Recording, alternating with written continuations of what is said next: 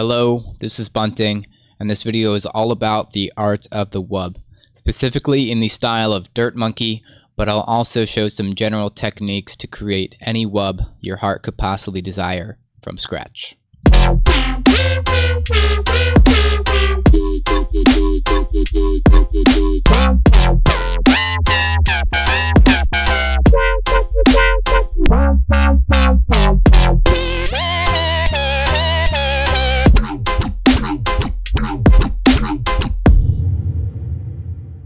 Hope you enjoyed the wubs there. If you want to gain instant access to all the presets I've made here, plus this entire project file, that is posted on the Patreon along with all the others from all my videos. If you'd like to support me there, that'll be in the description, along with a link to a pre-save for my song dropping this Friday. If you like my tunes, be on the lookout. One more thing, this wouldn't be a YouTube video without me politely asking for your like, comment, and subscription, because that just helps me out, I guess. Who knows?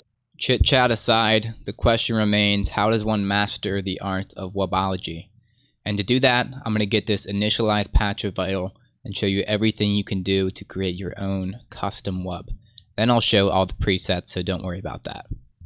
So the first thing, what is a wub? Who knows? This cutoff though makes it wub. So any sound that wubs is usually getting it from a low pass filter with this cutoff automating. And we could do that just with this LFO here, and boom. And for our first level of customization, we can tweak how this filter is. So resonance, it's going to be squelchy, or not squelchy, high-low, right? Another prominent effect would be to lower this filter amount, this LFO amount, so it gets a bit of a deeper wub, not fully opening. Or you can shift it up, just have a bit of a shallower but mid-ranged wub. One more thing you can do is make this slope steeper. See, it gives you a bit of a cleaner wub versus letting more high-end through. It's all personal preference, be sure to really experiment with these. But that's just our filter. With this LFO, we can shape our wub to our liking. We can make it a bit snappier, a bit slower. We can make it a bit rounder and fuller. And we can even get fancy with it. So we'll have one round one here, and then two kind of more shallow ones hitting different. And not only is that an interesting rhythm, but it hitting the different peaks here gives it a slightly different tone each time it hits. It's just more interesting movement. That's not even the fun part though. The fun part is selecting some shapes from here. Of course we can have basic shapes, you know, all that normal stuff, but just grabbing a wavetable can easily get you an interesting result. Lots of nice harmonics in this already. And the great thing about wubs is it's super easy just to slap this LFO on anything for extra movement. Oh, that's interesting. And then to further customize this, you know, feel free to use these warp modes, shift around the timbre. I'll refrain from that though, and of course you have all these lovely modes here. I will dive into a bit of FM though with the second oscillator. Now there's a few things to do with the second oscillator. First of all, you want it routed through the filter so it actually wubs, that'd be nice. But one thing I like to do, and you hear Dirt Monkey do a lot, is pitch it up. I'm holding shift, clicking up, transposing it up a few octaves. And then we can move it up a fifth. So if we count 7 steps, 1, 2, 3, 4, 5, 6, 7, 31. That's a sound you'll hear a lot. And if we get a wavetable, it'll sound a lot more familiar. It's that classic harmonic whistly sound. And it's so versatile, it's lovely. Now, I mentioned FM. You don't have to do this layer. You can do this layer though, even in combination with FM. But how I might use FM, a lot of words, LFO on it. FM often gets you those crazy, like aggressive, more growly sounds. So once you've grabbed a shape you like, drew in an LFO, tweaked the filter, you're ready to get some effects going. I lied because I didn't like the FM. What I really liked was this right here. So now we're ready. Okay, effects. The first obvious thing, always multi-band these basses. Attack and release that makes it fat. I'll turn the release down a bit just so it gets a bit louder and more slammed. Distortion is always nice to get it even beefier, but there's something interesting about this distortion. There's a number of modes to choose from here, and downsample you'll find is where you get that robot-y vocal character, especially if we decrease this a little. That is the sauce. As some would say, not me though, obviously. But a bit of stereo would be nice so we can have this chorus creeping in. Mix. And if you want even more mix, stereo, you can go back, have some unison voices on that top voice, just gives it that high-end air and finesse. Then maybe an EQ to boost up this high end a bit, if it wasn't enough. But the icing on the cake that is our wub is we can use this LFO to add more movement to anything. So let's start off with this distortion. It'll just kind of boof at the top. Really nice. We can put it on the mix too if you want to get it even cleaner sounding, as well as we can go down to this EQ and tweak this gain to kind of brighten up only at the peaks. And that's great. As for other effects, reverb, I don't know about that. A bit of a phaser wouldn't hurt, especially if you freeze it, make it mono. Gets you that nice harmonic character. As well as the flanger can get you ringing notes with the same principle. If you're really into that, even like mess with the center, whoa man. And delay, a nice trick with delay, seconds. Hear this in rhythm, it adds a nice layer of tonality. You can turn the mix down. It's almost like a pseudo kind of reverb, just adds a little interesting slappy layer. But you don't have to do all that. You can do whatever you want, keep it as simple or complex. This is all about crafting the wub your heart truly longs for. And for that dirt monkey glide effect, just turn up the glide, always glide legato, and then it glides. So that was a quick crash course in Wubology. Now, how did I make all these little presets? For this first kind of call bass, if we open Vital, you'll see a lot of stuff in common. So we have these basic shapes selected. It's really just a matter of selecting shapes that reflect the sound you might like. But our filter is in here. Where'd that go? Don't worry, it's right under the effects with a different shaped LFO. This one, I kept it a bit snappier for that downbeat. You know me. And of course, compressor, chorus for some stereo, distortion for the beef, and we're good. Now this lovely whistly bass here. This is very similar to our original. I did end up using some slightly different wavetables and a different shape here, but you'll see a lot in common. Something to keep in mind is you can tweak these individual levels to get some more subtlety in your sounds. A lot of us, especially dubstep sound designers, have never messed with these levels before. We don't even know what they do at this point. I mean, besides LFOs, you know, we just don't tweak them so precisely like that. And of course, I decided for distortion wobble and this delay. I took advantage of that cool slapback delay effect, and the rest should look familiar to you. Something to note though is post-processing. Should have mentioned that, but OTTs, saturators, I got a list about my that's like the guy from Looney Tunes or something.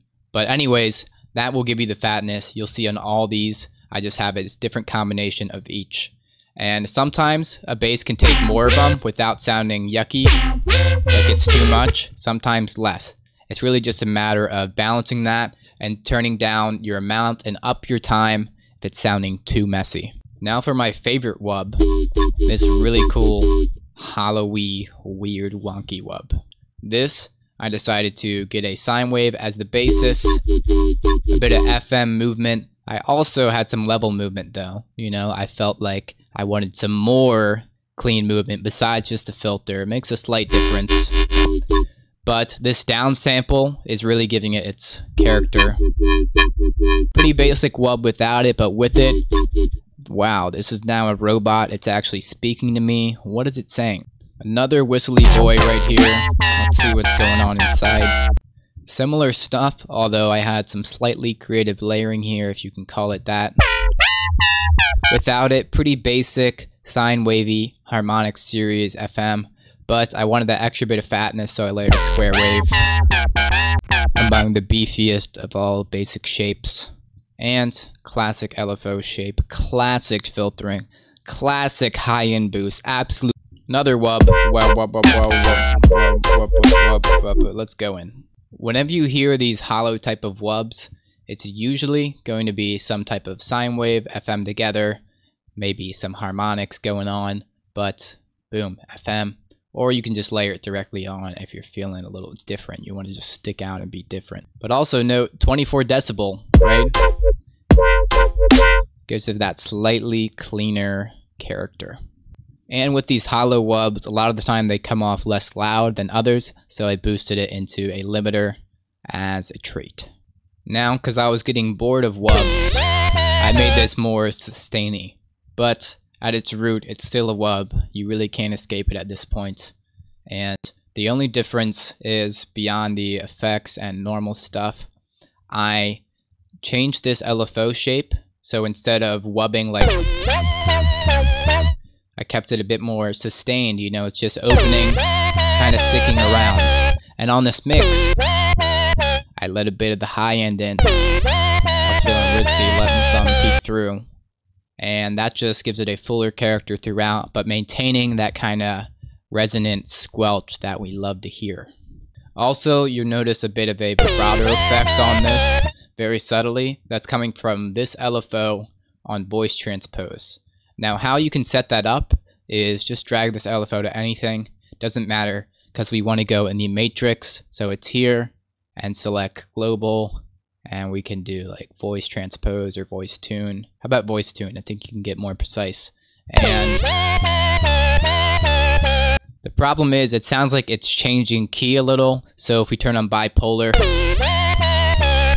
now it's swinging both sides, so it kind of meets in the middle, sounds in key.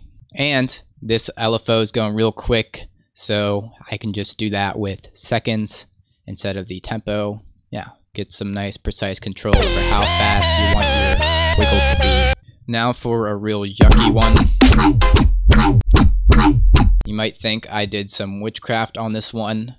I didn't, not this time, but Glorklunk did. Because I used one of his wavetables.